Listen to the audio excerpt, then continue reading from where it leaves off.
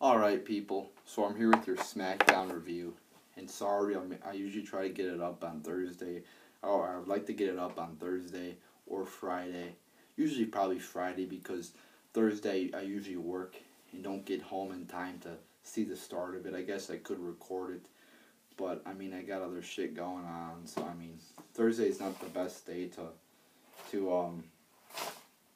watch it for me, because I just got a lot of shit going on. I actually got this online class, and I got the assignments due on Thursday. And being me, I don't get it done ahead of time. So usually I come home from work, I'll do the assignment, and by the time that, I usually go to bed after that or do some other little shit. But so, and then actually I took a trip, and then I was supposed to get back Sunday probably around the afternoon or sometime, but because it was snowing, we left early to avoid the snow, so I got home about 1 a.m. Sunday night. So I did watch it, and so that's why. I mean, usually I'll try to get it up by Friday, but again, unfortunately, I had a lot of shit going on, and I was not able to get it up. But this usually won't be the case where I get it up on a Monday. I will usually get it up on a Friday. So yeah, the Smackdown wasn't that good. I thought a lot of just shit that wasn't that good. So hopefully I got my iPod got notes up here with the iPod, and it's on low battery. So if it fucking runs out of power, I will have to make 2 videos and put them together. But anyway, let's get started with the review here. We have a Triple H promo to start off the show, and how fucking original is that? Another Triple H promo to start off this fucking show. The promo wasn't that good, I thought. Just a lot of recapping. He did go on to talk about the Deflategate here, and he was making a few jokes. Like, I've heard so many Deflategate jokes. Oh, Tom Brady had like his balls soft. Shut up. All right. I mean, can you get any more, non-original? Again, just like Triple H, than making jokes about balls. I mean, it was kind of funny because you don't expect, this kind of comedy in WWE. Even though this isn't really even TV-14 comedy that much, you don't really come to expect this kind of comedy in WWE. But I mean, I guess it was kind of funny because you don't expect it. Then he goes on to talk about, I believe he was the one who's like, they're trying to make it out like Reigns, people are booing Reigns because they wanted Bryan to win. No, we're booing Reigns because he fucking sucks, alright? If he was actually good, we would be cheering him. But no, we're booing him not because Bryan sucks, or we wanted Bryan. We're booing him because he fucking sucks, alright? So then Triple H starts talking about, Raw being canceled, and he's like, we wanted to, have Raw. They keep telling us we can't have it, but we... Like, what? You're fucking the head of the company, or the number 2, whatever. What do you mean what? They told us. Nobody's more powerful than you in the company than you and Vince. That doesn't make any sense. So then he recaps the Rumble. He talks about, the triple threat match, whatever. Then he says there's a major announcement coming to Raw, which probably won't even be that major. Hopefully it's Reigns isn't in the fucking title match anymore. Then it will be a major. Now that's probably the only announcement that I will be satisfied with. If he comes out and says Reigns will not be in the title match. If he comes out and says like, oh, tonight's the Authority week or what, just some bullshit like, tonight's Authority appreciation night. That's the big announcement. Then it's like, fucking what? Come on. He'll probably do some shit like that or whatever. So then we get fucking just nothing special here in the promo. A lot of recapping, a lot of announcement bullshit. So then we get Reigns coming out, for a match here in which he defeats Big Show. And actually, not that bad a match. I was very, very, very, very surprised that they actually had some good moves. I mean, you had Big Show with a kind of a unique submission hold there on Reigns, holding up his leg in the air. he had a few just bad moves though, like the clotheslines over the top rope. The clothesline looked kind of fake. There's also another move in there that looked fake. I forgot what it exactly was. It was kind of I guess what you could call a botch. I kind of forget. I'm trying to remember what it was. But you had actually a few decent moves in there. You know, you had Big Show on the fucking top rope, and he was getting Superman punched like 2 or 3 times, and Reigns, like, you know, kind of gorilla pressed him over. And there was a few other good moves, you know, a few good moves overall in the match. So I'll give it 2.5 out of 5 stars. I mean, Roman Reigns still fucking sucks, but it was way better than I expected. Then we get Rollins in J&J security, like always. J&J are always with them. So it's a Rollins promo. Kind of just talks for a few minutes how he's fucking, you know, still the future of the company, and how he, you know, broke Lesnar's ribs and how he's good. Wasn't much of a promo or anything. Then we get, who is it? He issues an open challenge. Then Ryback comes out. A little bit of a brawl there. Rowan, then Ziggler come out. And it's basically a 3-on-3 brawl. Kind of, you know, entertaining to a little bit, I guess. A lot of action in there, I guess you could say, with, you know, 6 guys. But it wasn't that entertaining. I mean, usually you'll get more than just a few minute promo in a brawl. I mean, it wasn't much of a segment. Not a lot of entertainment here. So I was looking for more. You know, you look for more in a segment than just a fucking few minute promo and a 1 or 2 minute brawl, or however long it was. It wasn't that long. So not much of a segment here. And again, the brawl wasn't anything special, just a lot of kind of action, I guess, in it. So this overall here wasn't really that much of a good segment here. Then we get Kane cutting a promo, and wow, it was actually a good promo, a Kane-esque promo where he's talking about being locked in a casket and how scary it's going to be for Bryan, and how his heart's not going to beat again or whatever. Kind of a good promo here from Kane. Unusually, he was in a demonic state, I guess you could put it. So, actually pretty good. Then we get Tyson Kidd defeating one of the Usos. It was a pretty short match. A few good wrestling moves in here. He had a spot where Uso was like perched on top of the rope, and Kidd kicked him, and it looked kind of cool.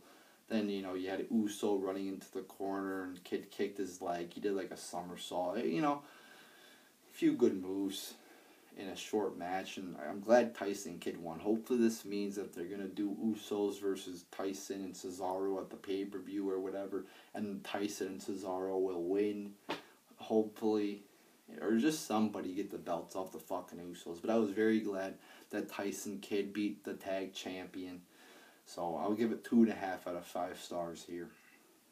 Then we get Cena and Rusev cutting a promo. You know, you got fucking Rusev and Lana just doing their typical boring shit. At first they're talking in like Russian, and I'm like, what? You know, they're like talking in Russian and American. They're like saying a bunch of shit that I don't get what they're trying to do here. Then you get Cena coming out, and some of what he says is good. He talks about, you know, Rusev. He's like, oh, I've been champ since you had pubes, or before you had pubes and boobs. That was kind of funny. Then I thought this was kind of funny. He makes one statement. He's like, you're 69 and ho. That was kind of funny. You gotta admit that.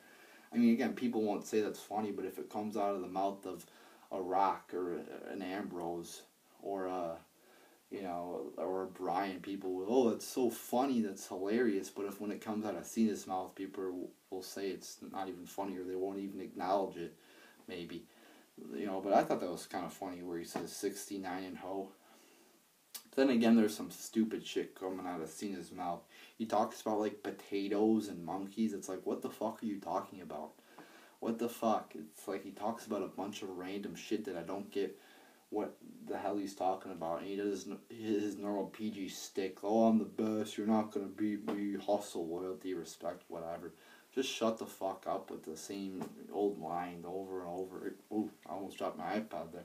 Shut up with the same line over and over again. So then we get the Ascension defeating Goldust and Stardust. Just a boring match that nobody cared about. I'll give it 0.25 out of 5 stars. Nothing good here. Nothing. The reason I'm giving it 0.25 out of 5 stars is because of the ending. You know, Cody Rhodes or Stardust, you know, jumps up on the top rope and kind of gets pushed. You know, I thought that was kind of a decent ending there. And then he gets the Fall of Man or whatever. The Fall of Man is, what the fuck name for a finisher is that?